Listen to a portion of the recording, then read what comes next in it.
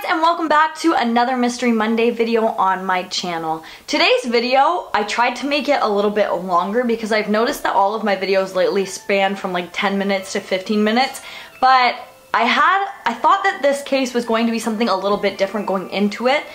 And after I started researching it, I did think that it was a really interesting case, although there wasn't that much information. So I do think that this one is going to span at about 15 minutes as well. I do apologize that these videos are quite short. I do plan on making a lot longer ones in the future. I'm working on that, but it does definitely depend on how much information I can find on the case, how long the video is, because some cases do just have very minimal information and that causes for a shorter video. But anyways, with that all being said, let's get right into today's case. Clarence Roberts was born in 1918 and Geneva White was born in 1921. Not too much information is known about these two people's back life except for the fact that Clarence served in World War II, I believe, and Geneva's family was very wealthy and well off growing up, meaning that she lived her entire life pretty luxuriously.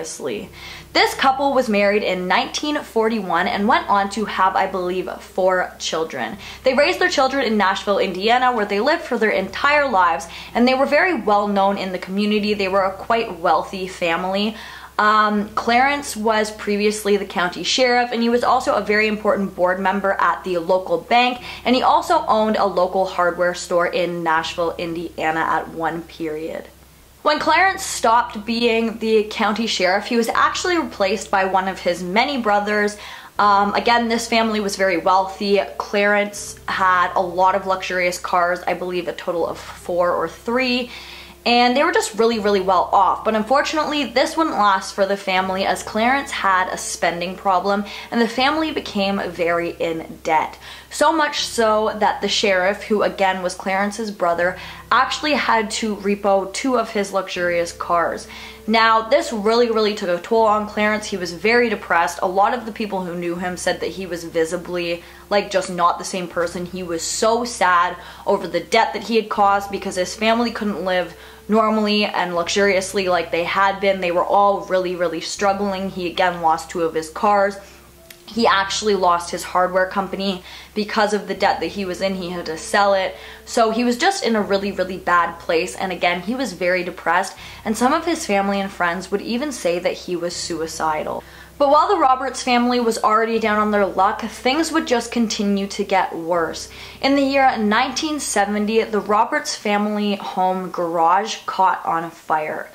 Now, when authorities arrived and put out this fire, inside of the garage they discovered a body. This body was laying next to a melted shotgun, and due to the burn wounds and whatnot, this body was pretty much unrecognizable. There was no way that they could just look at this body and identify who it was.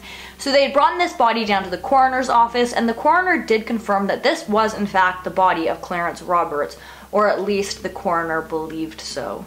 Now, you might just think that this is a cut and dry case. Clarence had committed suicide, his body was discovered in the garage, and that's that. But unfortunately, that is not all. The Roberts family was given an extremely hard time about Clarence being discovered in the garage, particularly his wife, Geneva. She was given such a hard time, they wouldn't let her cash out on her husband's insurance policy because they thought that he had faked his own death, or that there was a high possibility that he had faked his own death. There was a lot of rumors going around at the time. Geneva couldn't afford to live up to the standard that she had been living her entire life, so she was forced to move out of her home and into a much lower class community, and she was also forced to take a job in a kitchen. On top of that, she had to cut off many of her friends. She stopped talking to a lot of people who she was quite close with before her husband's passing because they were really critical of her and accusing her of knowing that her husband had faked his own death. And just, she was having a really hard time. Her and the kids were just going through it because they were getting such bad criticism because of all of the rumors that were going around in the town about Clarence's death. On November 29th, 1980, almost 10 years to the day of the first fire, another fire would break out in Geneva Roberts' new home. Now, once the authorities showed up to the scene and they put out this fire, This time, there were 2 bodies discovered within the home.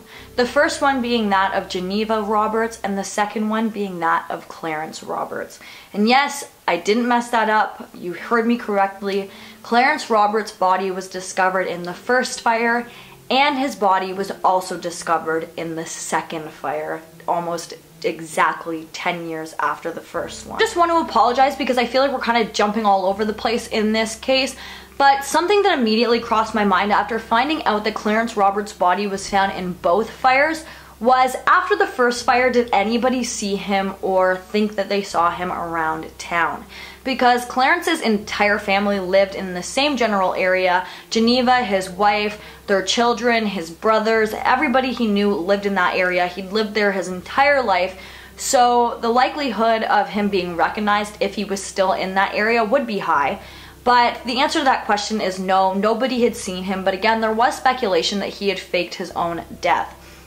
So at first they didn't think that he faked his own death. They thought that he had committed suicide in hopes that his family could cash out on his life insurance policy, which would have been $1.2 million. Again, his family was denied this, but they thought that he had shot himself in the garage and then started the fire somehow. But the body that was found in the garage did not have any bullet wounds, meaning that whoever this body belonged to did not shoot themselves. Also, despite the fact that the coroner was adamant that he was 100% sure that this body that was found in the first fire was that of Clarence Roberts, the body that was discovered in the garage had blood type AB, where it was pretty much a known fact that Clarence Roberts' blood type was B. But despite this fact, the coroner stuck to that this body that was found in the first fire was Clarence Roberts. So obviously something was going down at the coroner's office, or something else was going on and they were both the body of Clarence Roberts. But we'll get into that. So now we're going to talk about a little bit of where the theory that the body that was in the first fire actually was not Clarence Roberts. Obviously, that would have been highly speculated after the second fire when his body was found yet again. But this theory and the rumors of this theory started to speculate way before the second fire even happened.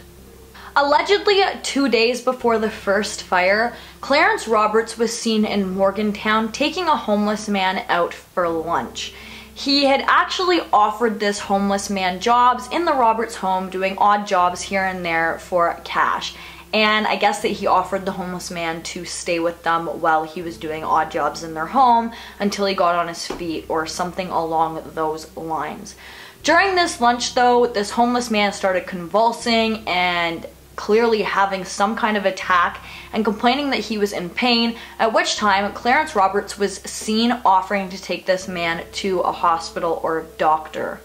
After the first fire, news of this encounter got to police pretty quickly, and so they started to investigate to see if this homeless man actually did exist and if Clarence had brought him in for any kind of medical treatment. So they checked all of the hospitals and doctors' offices in the area, trying to find some record of this homeless man, or asking if anybody had seen Clarence Roberts bringing in a homeless man or a wealthier man bringing in a homeless man, in case the people didn't know Clarence Roberts. But unfortunately, they couldn't find any information on this, and no record of any man checking another man into a hospital or doctor's office or anything like that was ever discovered by police. This is where the theories and speculations and rumors that Clarence had faked his own death really came from.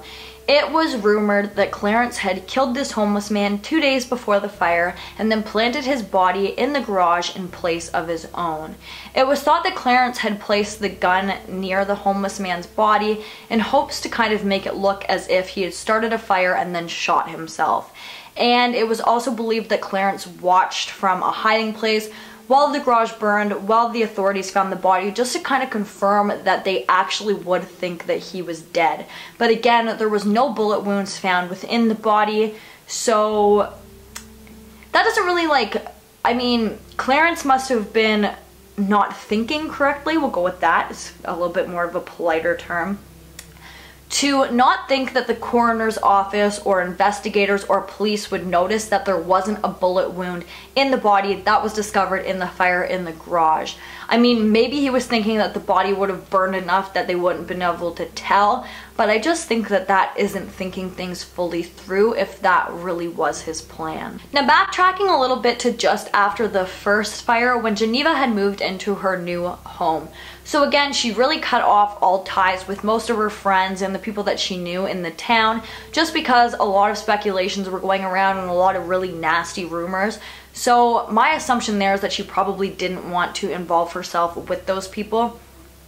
But many of her neighbors reported seeing a strange man kind of hanging around her house.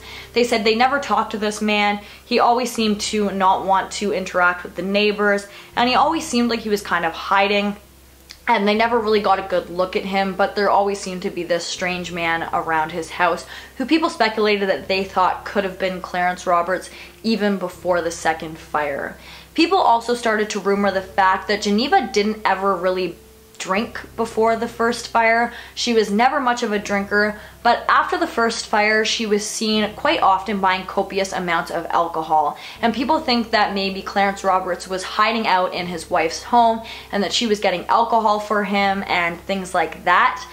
I definitely think that's a possibility. I'm not discrediting that at all, but I also think that you kind of need to entertain the fact that this woman has had a very hard time as of lately. Her family went into extreme debt. They lost everything. She lost her house. She had to get a job. She lost her husband. And during hard times like that, a lot of people do resort to drinking to kind of calm their nerves. So I'm also thinking that that could be a theory as to why she started buying alcohol. Not that I'm discrediting the first theory, but I definitely think that that also could have played a role in that part of the case. Of course, after the second fire, when Clarence Roberts' body was found for a second time, that kind of confirms to authorities and people in the town that the rumors that were speculating about the first fire weren't just rumors and that they were actually true. However, people weren't satisfied with Clarence Roberts being deceased in either of the fires, and rumors started to speculate again that he had actually faked his death twice, and this was not his body that was found in the second fire either. But authorities do believe that the second body that was discovered in the second fire was in fact that of Clarence Roberts. They do, however, believe that the fire was started intentionally. Geneva was found in her bed and Clarence was found in the room next to where Geneva was sleeping. And there were burn fragments that were believed to have been from Clarence, leading from the bed where Geneva was sleeping down the hallway to the back door of the house and then back inside to where Clarence's body was discovered. It was speculated that after Clarence Roberts had faked his own death the first time, he had ran out of money and places to stay, so he secretly moved back in with his wife. It was speculated at this time that maybe Geneva and Clarence had committed suicide in hopes that their children would get their insurance money, but in court it was determined that Geneva was murdered by Clarence, who had, I guess, hoped to have gotten her insurance money. He had set the house on fire while she was in it and then accidentally got caught in the home. That was what the court had ruled. Some people, however, do believe that the second fire was not started by Clarence Roberts at all, and that it was possibly started by somebody who maybe wanted revenge on Clarence and knew that he was within the home and that Geneva was hiding him. I'm not really sure what kind of toll him faking his death the first time took on the city, but I know that people get really rallied up about things like that, so maybe somebody was just super angry about Clarence faking his own death and decided that he was going to get what he deserved and what he had done to the homeless man. I mean, I guess that would probably be what people would be so angry about, because obviously Clarence Roberts would have killed somebody and put them in his place in the first fire if it was in fact his body found in the second fire.